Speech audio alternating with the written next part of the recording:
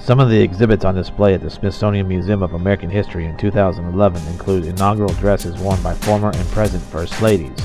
Mamie Eisenhower wore a pink Peau de Soie gown designed by Nettie Rosenstein. In 1961, Jacqueline Kennedy wore an off-white sleeveless gown of silk chiffon over a peau d'orange designed by Ethel Frankow of Bergdorf Custom Salon. Lady Bird Johnson wore a yellow satin gown, sable-trimmed coat designed by John Moore at the 1965 inaugural ball. In 1969, Pat Nixon wore a mimosa silk satin gown designed by Karen Stark. Although not worn to an inaugural ball, Betty Ford is represented by this pale green sequin chiffon gown embroidered in a chrysanthemum pattern designed by Frankie Welch. Rosalind Carter wore a gold embroidered sleeveless coat over a gold-trimmed blue chiffon gown for the 1977 inaugural ball. It is designed by Mary Matisse. The exhibit also features purses, shoes, and jewelry worn by the First Ladies at the inaugural balls. Nancy Reagan wore a white beaded one-shouldered sheath gown of lace over silk satin to the 1981 inaugural ball.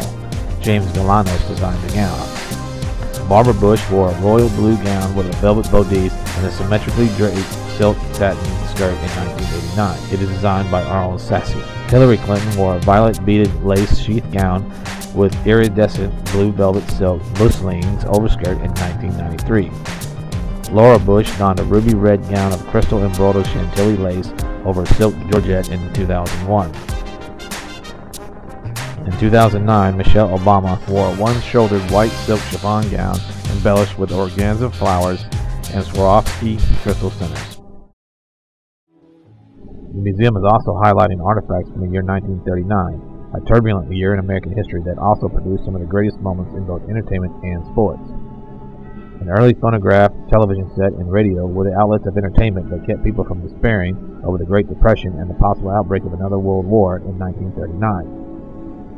The music of Benny Goodman, Artie Shaw, Kate Smith, Billie Holiday, Judy Garland, and Glenn Miller were topping the charts in 1939. Radio was the main medium of entertainment in 1939, and radio programs such as those featuring Edgar Bergen and his companion Charlie McCarthy were extremely popular.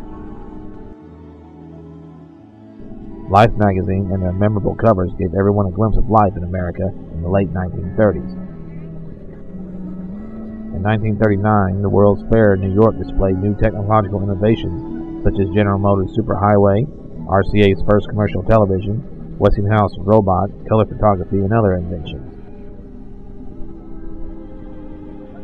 Heavyweight boxing champion Joe Louis's boxing gloves are on display within the exhibit. An autographed baseball from Lou Gehrig, the Yankees baseball great, is also on display. He was diagnosed with a deadly disease which bears his namesake in 1939.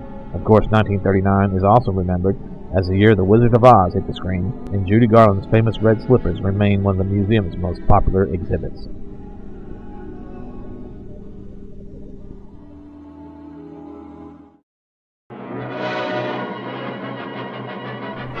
Before there were the Muppets, there was Sam and Friends, Jim Henson's 5-minute puppet show that was broadcast on WRC-TV in Washington, D.C. from 1955 to 1961.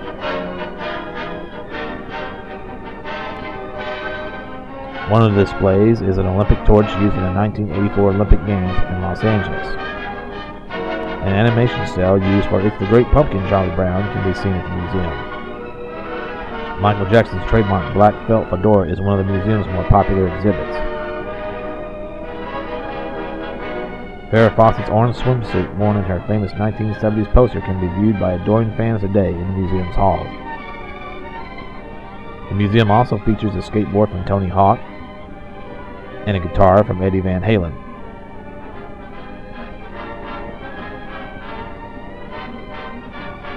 Julie Newmar's famous catsuit that she wore as Catwoman on TV's Batman in the 1960s is on display at the Smithsonian Museum.